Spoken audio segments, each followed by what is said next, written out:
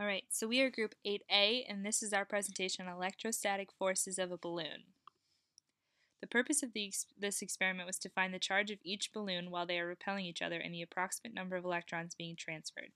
The design of our experiment was while using two balloons with equal known masses, attach one to a meter stick using a string of a known length.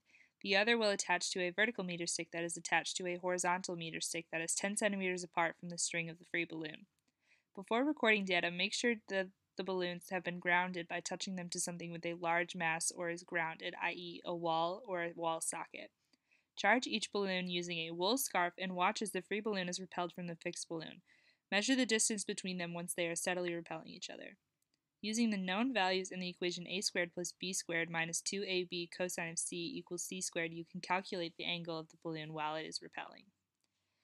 Using the equation for force of gravity, F equals mg, and the known mass of the balloons, you can determine the force of gravity on the balloon. Then once you know the value of the force of gravity, using trigonometry, you can determine the value of the tension force of the string on the balloon. Based off the free body diagram, you know that the force of electric value must be equal to and opposite the electric force value of the string on the balloon. Using this knowledge, you can find the force of the electric. Once you have determined the electric force, you can use the equation for electric force F equals Kc times big Q times little q divided by r squared. You know the value of Fe and the value of r, and you can assume that both balloons have the same charge. You can use this information to find Q. Because both charges are equal, big Q times little q becomes 2Q, so Fe equals Kc times 2Q, all divided by r squared. Using the equation for overall charge divided by charge per electron. In this section, we see the models that were used during our experiment. On the left-hand side, we have our system schema. We can see the Earth's gravitational force acting on balloons 1 and balloons 2, the electrical force of balloon 1 acting onto balloon 2, and then we also see how the string's forces were acting on balloon 2. On the right-hand side, we see a visual representation of the model we created, and that was explained in our experimentation prior.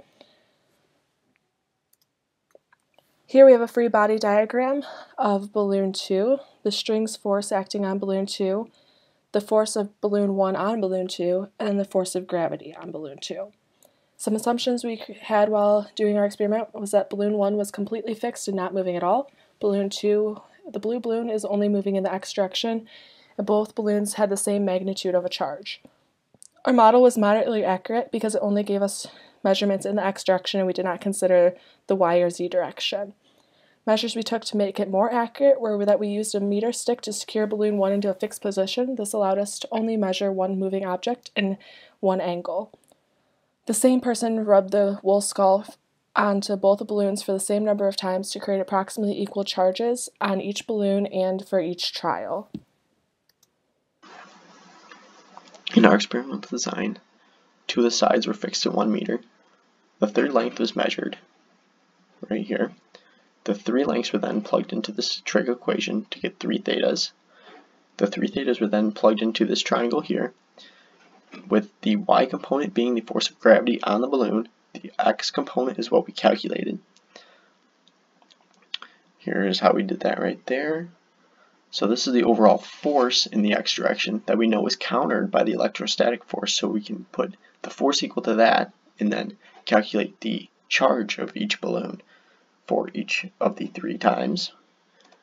The charge was then divided by the charge of 1 electron in order to get the total number of electrons transferred, or at least an approximate number.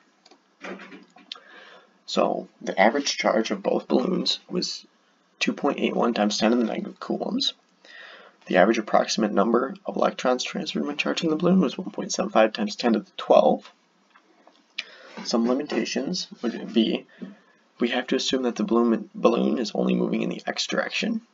We also have to assume that the balloons were the same height in order to do the calculations. In reality, one was a little higher than the other, but to keep it simple and not have to do a lot more trig, we kept it easy. Possible sources of error is that the fixed balloon is being pushed against or around the meter stick. The free balloon was never truly still, it was always moving, but we just got a rough estimate. we had no real way of stopping it without moving the balloon. Another source of error would be after charging the balloons once, it is nearly impossible to totally neutralize the balloons